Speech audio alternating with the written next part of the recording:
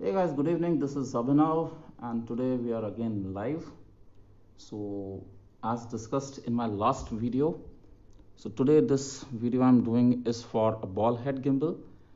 And can we use this ball head gimbal just to copy or replicate a gimbal movement? So, answer is yes, we can.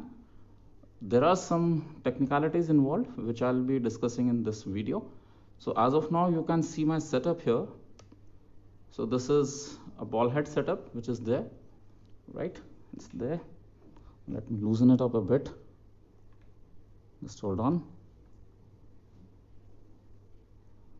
That's a Vanguard SPH 100 ball head, and on this my entire setup is being mounted. There you go. So that's 200 500 on a ball head. Now the second question that I'll be addressing in this video is how to use this ball head as a tripod, what problems I'm facing, why I switched over to a gimbal, and those are some of the questions that I'll be covering here. So excuse me for some camera shakes that might happen. So this is a ball head. It's a very decent setup, so I can move my camera left and right, can do all the shots majorly that we'll be targeting at. However, the limitation is that I cannot go up and down, right? So I can go left and right easily, it is pretty much smooth, right? But I cannot go up and down with this ball head tripod. For that, to compensate it, yes, I recommend we should use a gimbal, but there is an alternate as well. So that's the reason why we are here in this video. So as you can see, the movement that we can do is like left and right, but we cannot do up and down. So how to do it? I'll just show you. Just wait and watch. There's a small trick which we apply, and this is going to help me out. But to do that, let us first note that there is a cavity here. I hope it's visible there. So we have to use this cavity now. How we are going to use it? I'll show you in a moment. So we loosen the ball head. Now see, the problem that is key, entire system is getting a bit shaky. I cannot control much, so it's become difficult for me to do a video with it. So what do I do? How to do it? I'll simply lose it. Number one, we'll change the position,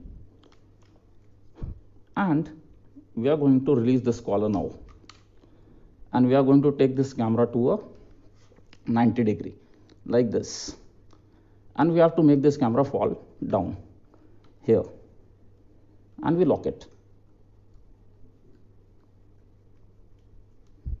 So as you can see, I've locked my camera now.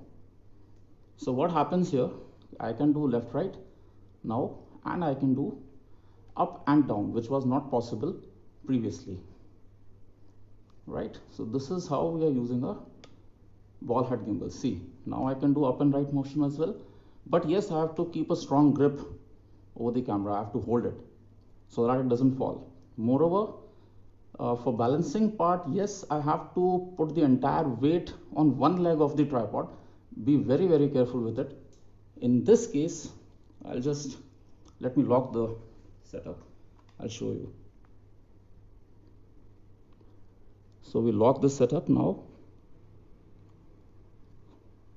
So in this case, the entire weight of the setup, see, it is locked now. I can do up and down anything, but it's there on this leg.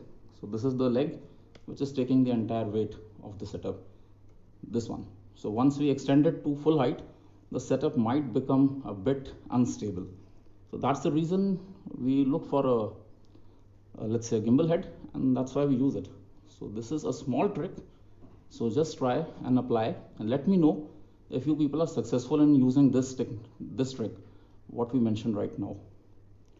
Now coming down to the next part, people have been asking, is it really difficult to let's say mount a gimbal over this tripod? No, it's not. All you have to do is to just remove the center column, remove 3 nuts, and mount it. I'll show you now, next 15 minutes. Just stay with me online. So this is the technique, I hope, right, works for you all. So we loosen the ball head, and we go left and right, and we can do this motion as well for up and down. So it is a stable system. Well, what I recommend is not to use this in this position, because it is absolutely going out of control. See, so this is unstable system, it might fall here and there. So every time I have to remember the setting of a ball head, I have to lock it.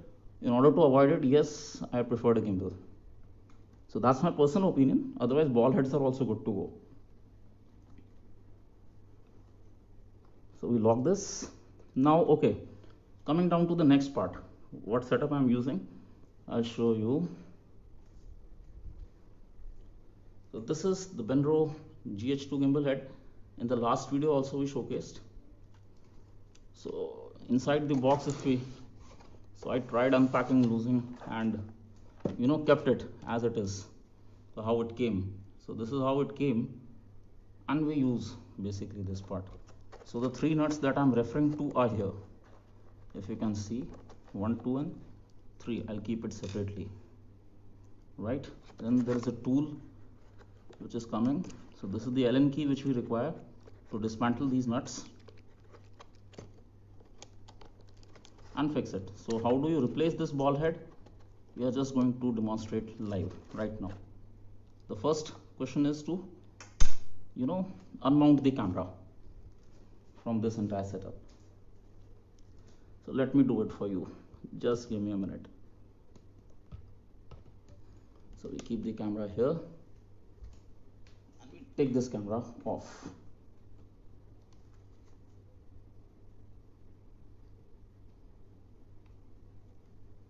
It's easy setup. Just push back, release. The camera is off now. One thing that you need to notice is different type of base plate is being used. For gimbal head, I'm using this, whereas for a ball head, the plate is entirely different. So that's the plate for a gimbal. So this is the thing which you have to use, right? So how to dismantle this? In this video, we are going to discuss about it. So I'll take the center column out. Press the button so that it comes out completely. There it goes. Right? So these are the 3 nuts. As you can see, 1, the second one, the third one. I have already removed it, right? So I'll dismantle it now. How to do it? Just tighten it a bit and unloose it.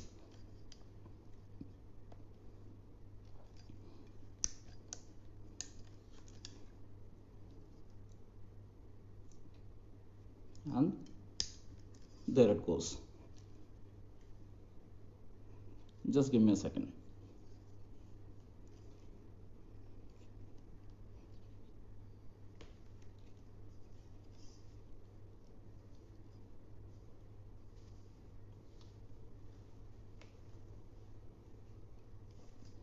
So basically the thing that we are planning is we have to dismantle this from here, and then we have to mount that gimbal on this plate, right? So it's a simple setup.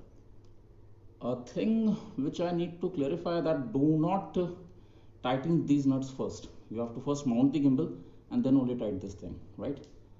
So if any suggestions or something is there for you, some other tip or trick, you're most welcome to contact me or share with our friends, or even you can write it in the comment section below. So this was Abhinav. Thank you for watching my video. Signing off. Thank you.